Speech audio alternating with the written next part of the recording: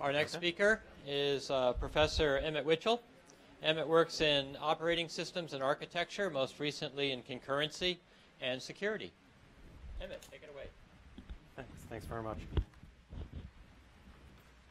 Hi, so I'm Emmett Witchel. I'm here to talk about the future of computer systems, which is a far more grandiose title for a talk than I'm used to giving, so you'll have to forgive me a little bit. I mean, prediction is hard, right, especially about the future, so there's been plenty of terrible predictions about computer science. I was asked to predict the next 50 years in computer systems. So, you know, there's a world market for maybe 5 computers. I don't actually think the president of IBM ever said that, but it's widely attributed to him. You know, there's not that many videos I want to watch. The CTO of YouTube, I certainly understand where he was coming from. And I'm not immune to this syndrome. In 2010, I said the iPad was going to be a huge failure, and you know, now I own 4 of them. So I told my kids, if you want to make you know, correct predictions about the future, just be consistent. So I was correct about the Apple Watch being a failure. I was just wrong about the iPad. So who do we look to in society to predict the future? So that's a picture of H.G. Wells, because I didn't want to put a picture of Steve Jobs. I've seen enough pictures of him. So we look to science fiction.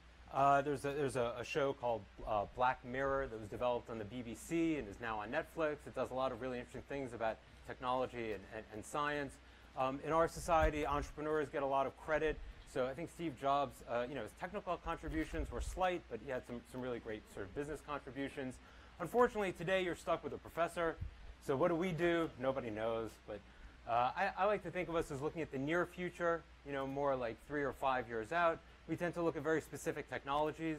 So rather than talk about that in some of my work, which I thought would maybe be sort of boring for a general purpose crowd, I'm going to talk a little bit about general ideas like, what is computer systems?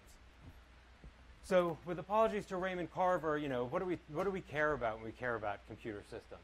So in order to figure out what's still going to be worthwhile in 50 years, we can look back 50 years and say, what are the issues that were interesting then that are still interesting today? So when I tell people I'm a computer science professor, a lot of times they say, oh, that must be so difficult, your field changes so quickly. And that's true, parts of it really do change quickly. But the idea of being a professor is you want to see what doesn't change. And you want to focus on that because insights about the parts that don't change are going to remain valuable over the long term. So distributed computing, that's the idea that can you make many computers look like one great computer. What do I mean by a great computer? A great computer is one that doesn't fail. It processes really quickly. It's got a huge amount of storage. So trying to make a lot of computers look like one really awesome computer is something that we've been working on for 50 years. We've made a lot of progress, but I think it's true that 50 years from now we'll still be working on it. Another topic is programming languages. So how do you express your ideas to a computer? How do you write programs? These tend to change fairly slowly because human beings develop expertise in them, but they still change because even though computer languages are simpler than human languages, they are a form of human expression, and humans are driven to greater and more creative forms of human expression. I think in 50 years we still will have that drive. Computer systems tend to have 2 pieces. They have software and they have hardware. And so software that controls the latest hardware is another topic of research. So if you know about graphical processing units, GPUs, there's a picture of one. These have really revolutionized computation in the past 10 years, but there's been a lot of work to make that hardware really useful. So a lot of software systems to make the hardware programmable. And then finally, an area that I'm interested in and done some work in, security. We're going to talk about that a little bit later. For right now, I want to start with distributed computing and a topic that you might have heard about, and that is cloud computing. Right, so what is cloud computing? You know, it's using a network of internet servers to store, manage, and process your data. I needed to read that one. So you might know it as, you know, where am I storing my photos? I'm going to store them on iCloud rather than storing them on my phone. And why would I want cloud computing? Why don't I just store my photos on my phone? Well, you know, I get a new phone or my phone might fail, so I'm going to put my photos on a single machine and back them up. That requires some expertise, but maybe it's still manageable until you reach the point maybe where that machine fails, and maybe you've got 5 years of family photos on that machine. It's truly devastating. So instead of just backing them up onto one machine, you're also going to have a backup disk. A little bit harder, but maybe that's okay. Then you get to the point where you have enough photos and videos. You need 2 backup disks. It doesn't fit on 1 backup disk. pretty soon you'll be like me. It's like my hobby is backing up data. I mean, I spend way too much time doing it. And then, you'll end up eating your computer, which I think that's the universal sign of frustration. So the idea of cloud computing is they're going to take away that burden from you, and they're going to do it. And one thing I think that's very true about cloud computing is not only it's useful, it's also a great name. So a lot of the ideas in cloud computing originated in a topic that was called grid computing. And when I first heard that term, I actually thought they meant grid like that. And I thought, this is just the worst name of all time. Like, what is grid computing? Well, it turns out they actually were talking about the electrical grid. They were talking about making computing as easy to use and as reliable as the electrical grid. And that's a little bit of a better name, but I think cloud computing is far better, right? Clouds are pretty, they're mysterious. And there's an enormous amount of compute in the cloud. So what are we talking about? Every single day, Amazon adds the same computing capacity that it took to run its entire business in 2003. And it wasn't small in 2003. It was a $5.2 billion company. So this enormous amount of hardware is being added into the cloud every day. Their storage, Amazon storage layer is processing 500,000 requests per second, every second, 24 hours a day.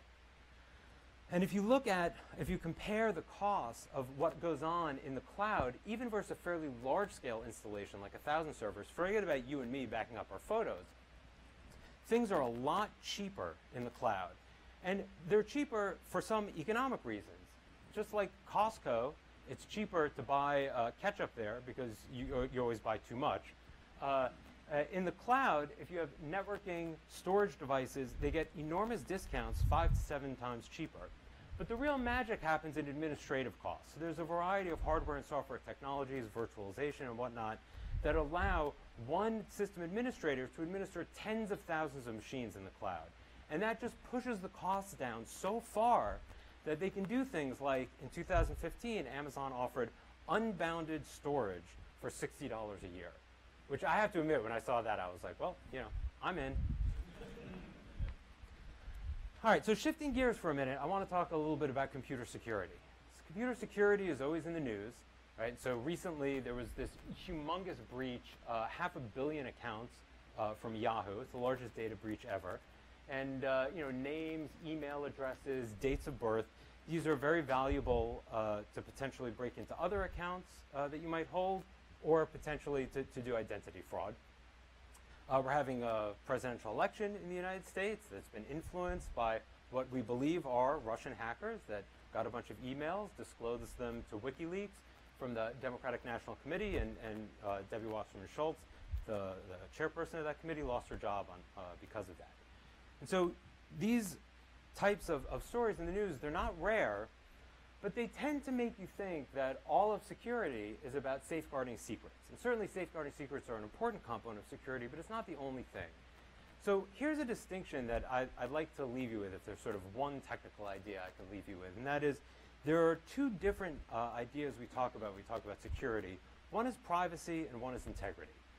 So the idea of privacy is sort of what we've been talking about, which is I have some sensitive data and I don't want you to read it. Okay, I might have some financial information, I don't want you to know it. I might have some healthcare information, I don't want you to know it. So it's about reading sensitive data. If you might debate about whether you want to put your family's pictures on Facebook, that's a privacy debate. Integrity is slightly different. Integrity is when I have sensitive data and I don't want you to write it. Now, why would you want to write my sensitive data? Mostly because that's a way you can take over a computer system. So if you overwrite my operating system, if you overwrite certain configuration files, you can then get control over my computer. And in that case, you can then do several things. One thing is you might compromise my privacy. You might steal private files. But you can do other things. You might steal my money. You can take all the money out of my bank account, which doesn't compromise my privacy, but it sure is a bummer. Another thing you can do is you can embarrass me. You can send out emails as me and, I don't know, include funny pictures or something. But the point of integrity really is, what devices do you trust and with what data do you trust them? So our phones, for instance, have a huge amount of personal information about us, about where we go, about pictures, who we know, and so we should have higher standards for the integrity of our phone than we do for our desktop devices. And by and large, that has been the case. So why is computer security so hard? Well, I would argue that it's hard for reasons that have nothing to do with computers. Security itself is hard. Why? Because the underlying issues in security are how do you manage your secrets and how do you manage your trust? And these are issues that we learn even as kids. It's difficult, right? Have you ever told your secrets to the wrong person? You know, I certainly have. Who do you trust with your healthcare decisions? Who has access to your bank account? These are difficult issues. And we as a society have worked to try to foster trust in certain intimate relations. For instance, I can't be compelled in a court of law to testify against my wife. And the reason that, sorry, I should say spouse, testify against my spouse, the reason that society does that is in order to foster trust in intimate relationships. This is a difficult process that we need legal support with because it's hard for human beings to do it. The thing about computers is they don't make the security more difficult, they just make it easier to exploit. So it used to be if you had a bad guy who broke into the Hall of Records, they got the records for everybody who lived in the town, maybe in the city. Now you break into Yahoo, you get records from all around the world, all around the country. So now a single exploit can just compromise the privacy of many, many individuals. That's really what has changed about computers. So here's a quick authentication story about how bad authentication is in the real world, how difficult it is to do. When I was 18 years old, my dad dropped off the car to be fixed at a repair shop. And I went in at the end of the day. We look a little bit alike. I mean, he's my dad, but like he's old or was old. Now I'm old, but at the time I was 18. And I just walked in and I said, "Hey, I'm Witchel. I'm here to pick up the car." I didn't know what car it was. I'd forgotten. I didn't know what it was in the shop for. And they didn't even look at my driver's license to see that I was actually named Witchel. They just gave me the keys to the car. But why? Because authentication is difficult. Authentication is the process of verifying who you are. What is your identity and how did you prove your identity? It's a hard thing to do, but it's hard to exploit in the physical world. It's a lot easier to exploit for computers. I had another issue about computer security. So you do hear a lot this argument that, well, you know, today's media, social media obsessed world, privacy doesn't matter anymore. And I think that's a simplistic viewpoint. So there was a study done about Fitbit users, where Fitbit, is this little device that you wear that measures certain features about your health. And it turns out that people care about how and where their data is shared, sort of depending on the context. So for instance, no one wanted to share data about their weight. That was not something, you wanted to keep that locked in the Fitbit, or most people did. But they were willing to share data about their heart rate. You know, people are willing to share data with their family, but they don't want to share data with advertisers. Are they willing to share data with a Fitbit company? Well, you know, you split the difference. Some people are, some people are not. And there's now a whole theory called contextual integrity that studies this fact that privacy is not just a binary decision anymore. It really depends on the context in which your data is used. You know, another argument that you hear a lot if you work in privacy and security is, you know, why do you need privacy at all? If you have nothing to hide, you don't need privacy. So, you know, first of all, I'd say, why is it so bad to have something to hide? I mean, it's hard to get through life without making any mistakes. You know, I can tell you, I'm glad I didn't go to college when there was social media. You know, there's like a great tradition in the United States. You know, someone moves to town, makes a big mess of things, has an affair with the mayor's wife, gets run out of town, moves further west, and becomes a pillar of the community. You know, guilt is a motivating factor. This is how people work. And people have been thinking about this for hundreds of years. There's a great quote I found from the 1890s where they really defended the right to privacy, the right to be left alone, is just like the right to not be assaulted, not to be imprisoned, not to be maliciously prosecuted. It's an important right and it should be defended.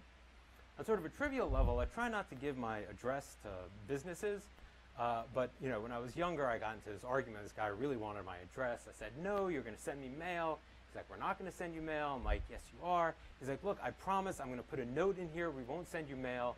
I said, "Fine." I gave him my address. 3 weeks later, I get mail sent to Emmett Witchel, no mail.